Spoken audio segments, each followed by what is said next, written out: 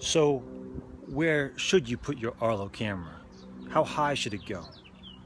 Well, it's a matter of preference. But a lot of people say that the best ideal height is between 6 to 8 feet. Now, I've got a number of these cameras installed around my house to ensure that I've got proper coverage and make sure that I don't have anyone approach my house without me knowing about it. But this particular camera I have right up here is about 10 feet high, and I think that it's a good location for it to be in to film this area. I can film the entire side yard area without any kind of obstruction of view.